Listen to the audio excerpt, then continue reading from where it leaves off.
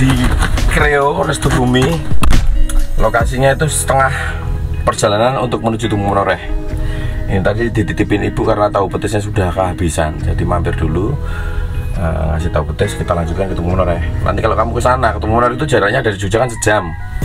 Kalau di tengah jalan udah terlanjur lapar, mampir di sini 30 menit dari Jogja. Atau sebaliknya, kalau teman-teman dari Tumung Menoreh turun kecapean, bisa transit di sini ngopi-ngopi dulu, makan tahu petis dulu, atau makan lagi.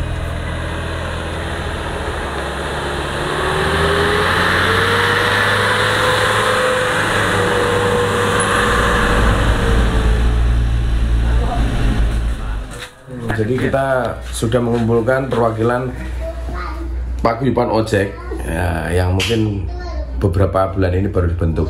Ya kemarin kan ada yang komplain, saya takut mas lewat situ dicegat terus dipalak gitu. Nah padahal tidak terjadi gitu. Tapi kita tetap dari masukan tamu itu pasti kita langsung evaluasi gitu, jangan sampai ini terjadi lagi. Karena mungkin bisa jadi orang itu datang ke situ udah panik ya, jalannya gelap. Sampaikan pertemuan ini memang terkesan agak mendadak. Harus dibedakan antara jasa antar trip kalian nulungi. Nah, kalau kedine niku pertemuan kepalan sing pertama kula mau nyampe nggih. Nek ana wong njaluk tulung jenenge wong kesusahan, ya aja dipentong ditulungi. Itu karakter kita. Karakter teman-teman muda-mudi Gelang Projo sing kula kenal itu ket awal wonten wong jujur, suka menolong. Aja nganti ilang gara-gara saiki wis iso diduitke ngono lho maksudku. Dikandani sing bener mriko dalane nulungi kan. Dikasih tahu informasinya. Teman-teman ojek di situ standby 24 jam. Jagain jangan sampai ada yang lewat situ. Gitu. Jadi sejarahnya ada ojek itu dulu gitu. Jagain jalan 24 jam. Masuk dicegat, dikejar, disuruh putar balik gitu. Nah, miskomnya kan dikira dipalak. Kita mengucapkan salam, selamat dulu. Setelah itu mau kemana Pak? Tumung Menoreh. Kalau ketemu Menoreh lewat sini tidak bisa Pak. Kalau lewat sini bisanya ngecek. Memang kalimat itu harus memang seperti itu rata-rata Pak. Yeah. Kalau lewat sini bisanya ngecek. Kalau pakai mobil lewat sini tidak bisa.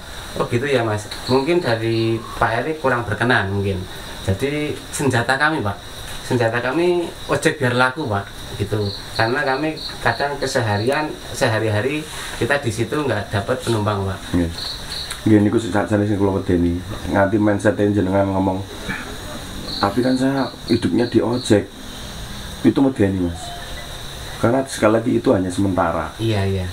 Itu yang pertama. Yang kedua, dari struktur komunikasi juga yang pertama didulukan adalah ingat karakter kita, orang Gelang Projo, Cangar Gorotno, gue suka menolong ya ditolong dulu, maksudnya gitu.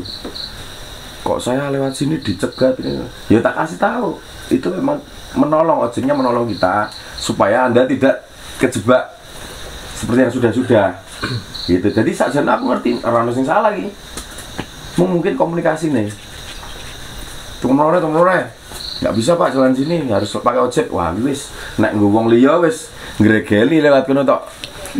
Was jenengan ras ragaman. Waduh dicegat gendo aku iso. Kita anjurkan untuk lewat Jogja karena itu lebih aman untuk semua jenis kendaraan. Tapi kalau memang kalian pengen rute Borobudur, ya which is kalian memang mau berlibur ke Borobudur ya, terus kemudian mau ketemu Menoreh, itu jaraknya memang sangat dekat, mungkin sekitar 15-20 menit. Cuman jalannya itu susah untuk dinaikin kendaraan pribadi. Kalau nggak 4x4 dan kalau nggak punya nyali gede mendingan jangan gitu. Jadi kami mempersiapkan Desa Ngargorotno dan Giripurno mempersiapkan komunitas ojek yang kita latih juga untuk menghantarkan kalian nyampe ke Tumung Menoreh gitu. Bukan cuma nganterin juga, kalian juga akan diberi experience untuk semi off-road gitu, mampir-mampir ke beberapa destinasi juga selain Tumung Menoreh. Jadi worth it gitu. Ikut trip, niatnya memang ikut trip, bukan kepepet, keblasuk, terus nggak ada pilihan lain naik ojek gitu. Nek mboten percaya niku gampang atas ini. Sing pertama sing kula jelaskan dan kumpulan sing pertama. Kan seragam kabeh. Wis ketok nek official. Dan dibawahi pok dari satu BUMDes masing-masing. Nganggo ID card, ngerti. Terus ditambahi banner kaya sing wis dilakoni Caca. Memang Pak, terkadang itu Mas, aturan pertama niku mboten itu debat ya. Iya. Ora itu. Walaupun Ora entuk ngayal. ngomel-ngomel ya manut sarung Tamu ki rojo. manut. Jadi niatnya memang datang ke situ mau ke Tumpeng Menoreh dengan jalan yang tidak seperti biasanya. Karena experience-nya juga yang ditawarkan luar biasa. Jadi memang harus dilatih. Sebenarnya memang itu udah Pak, sampai saya itu bilang gini, bapaknya itu mau ngecek lewat sini itu rezeki kami, tapi kalau misalkan mau dari jalan lain itu bukan rezeki kami. Nah, kalau jalannya silakan. Sampai seperti itu kok masih bisa salah gitu. Saya itu betul Pak. Nyalahke tamu duduk kene lho. Niku jenengan niku wis debat wau. Ini orang mangkal kok kula Pak. Gitu. Wis debat wau.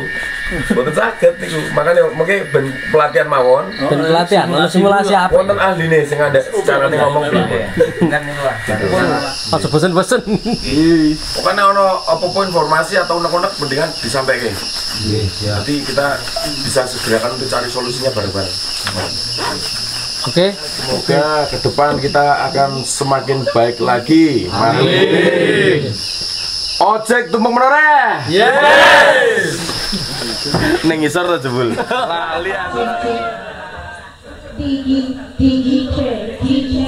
Terus malamnya juga kita bikin acara. Dan itu acara yang 18 plus. Teman-teman Linggo itu kan ya pada umumnya sih teman-teman Gang Projo itu dari dulu ya suka mabuk, suka minum gitu. Sekarang dengan adanya pariwisata itu sekarang agak lebih bisa ditekan karena mereka punya beban untuk bertanggung jawab melayani tamu di keesokan harinya. Jadi sekarang sudah jarang yang bisa mabuk ya.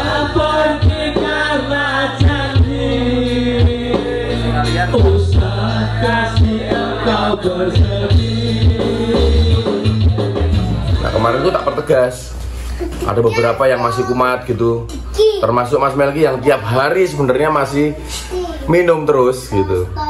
Nah aku bikin agreement sama beliau dan anak buahnya itu teman-temannya. Mas mulai saiki semuanya teman-teman Gelang Projo nggak boleh ada yang mabuk.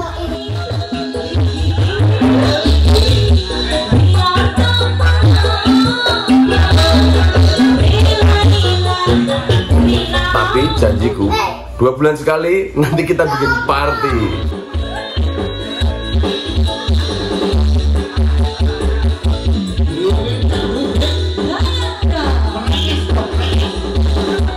Kita fasilitasi dangdutan dan lain-lain sebagainya, kita party malam itu cuman 2 bulan sekali aja, tapi tiap hari udah nggak boleh lagi. Dan alhamdulillah mereka sangat berkomitmen. 2 bulan tidak ada botol-botol yang saya lihat dan tidak ada yang mabuk.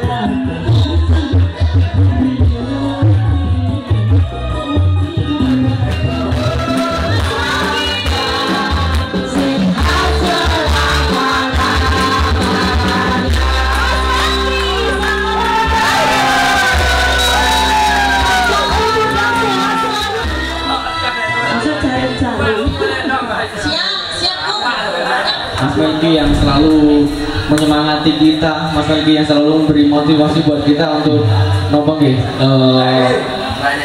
tidak harus meninggalkan rumah kita sendiri untuk mendapatkan rezeki. Akansi berdaya. Dan ini adalah momen penting karena bertepatan dengan ulang tahun Mas Melki, jadi aku berikan surprise untuk beliau.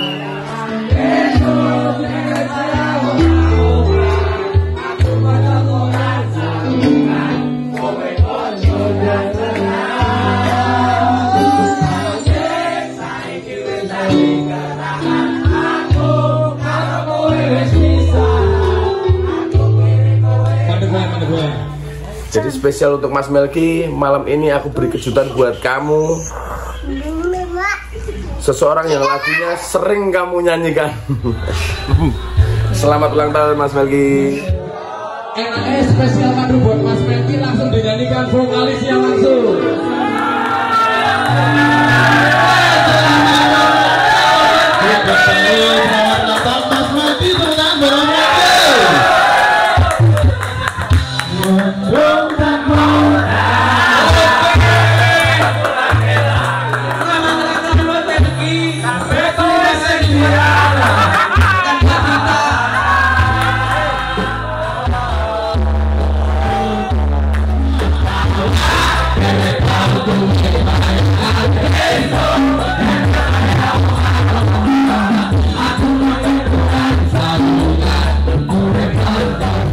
kasih ya Mas Darboy sudah mau memberi surprise untuk teman-teman Gelang Projo, khususnya Mas Melki yang sedang berulang tahun. Matur nuwun.